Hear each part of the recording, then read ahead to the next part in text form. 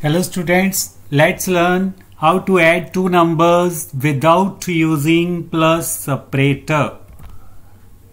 We store 9 into a variable and 3 into b variable. Now what to do? We have to add 3 to 9.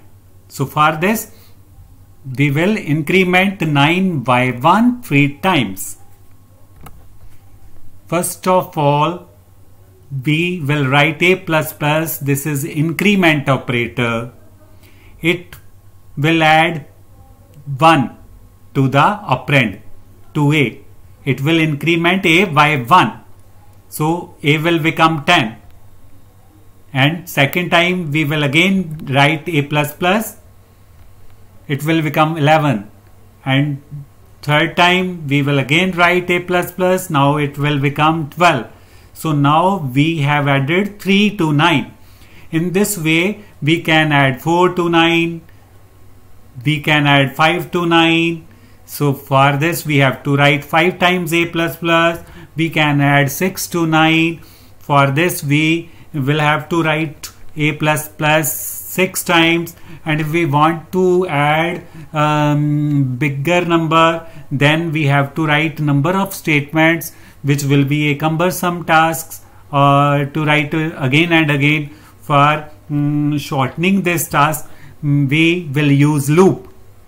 We will write one time statement that is being used again and again, that is being written again and again. We will write one time under loop, and with loop we will run the loop from 1 to 6 times, because here we want to write 6 times. We have to write 6 times.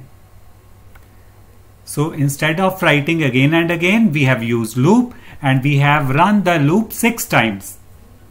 So now we have shortened these steps with loop.